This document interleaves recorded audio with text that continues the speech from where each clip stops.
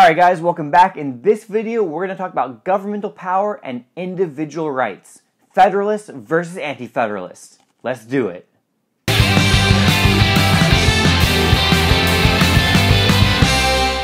Alright, so this topic is really a showdown between two groups, the Federalists versus the Anti-Federalists. Fun fact, did you know the Anti-Federalists didn't really call themselves Anti-Federalists? Actually, both groups called themselves Federalists. They were arguing over the true meaning of federalism, how exactly power should be divided up between the national government and the states. But since the winners write history, we gotta call them the Anti-Federalists, I guess. Alright, so besides losing the name that they wanted, what else do we need to know about Anti-Federalists? And you don't actually need to know that, really. Well, they opposed the U.S. Constitution because they felt that it created a central government that was far too strong.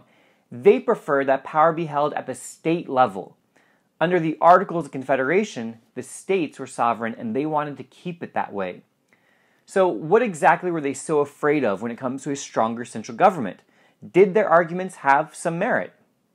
Well, they were afraid that the central government would restrict personal liberty and freedoms. They thought the national government would trample on states' rights and overtake jobs that formerly had belonged to the states. They believed that the national government would tax too highly its citizens.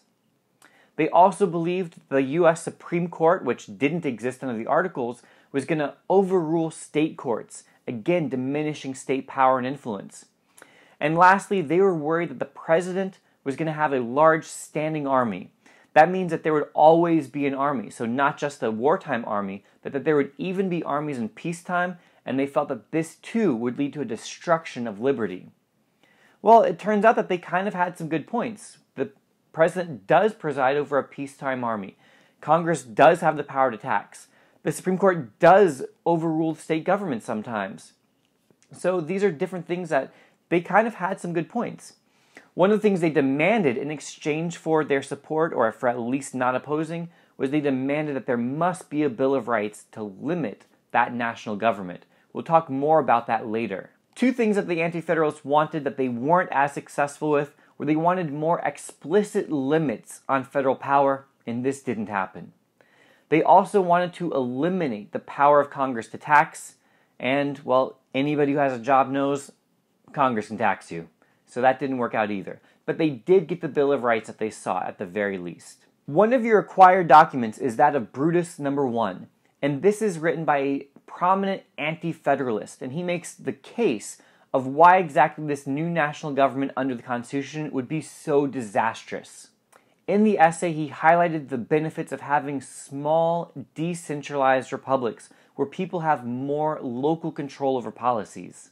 And he warned that there would be a disastrous loss of liberty and freedom under this new central government. By the way, Brutus No. 1 and Federalist No. 10, those are both required documents. We're about to talk about Federalist No. 10, but to get all the information you need for both of those documents, make sure to check out the videos for Brutus and for Federalist No. 10. Get you everything you need to know step by step through those documents. It'll be like you read it. So speaking of Federalist No. 10, there was that other group, the Federalists. These were the people who favored and supported the new U.S. Constitution. They felt that having a stronger central government was necessary, that the Articles of Confederation had completely failed, that the government was too weak to respond to rebellions and to threats, and so we needed a stronger central government. James Madison wrote Federalist No. 10, which lays out one of our best defenses of why having this new, stronger central government would be so necessary. In Federalist No. 10, James Madison argues that a large republic is the best way to control factions or different groups that could actually threaten to harm the new nation. He goes on to also argue that the best thing that we need to do is to delegate authority to elected representatives at the national level, and that in fact, this will protect minority rights better than would be the case if we had these small republics.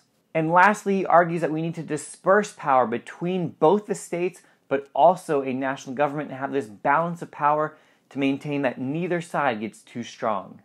Like I mentioned a few minutes ago, the Anti-Federalists demanded that there be a Bill of Rights, and in this they were victorious. So eventually there was a Bill of Rights. This refers to the first 10 amendments of the U.S. Constitution.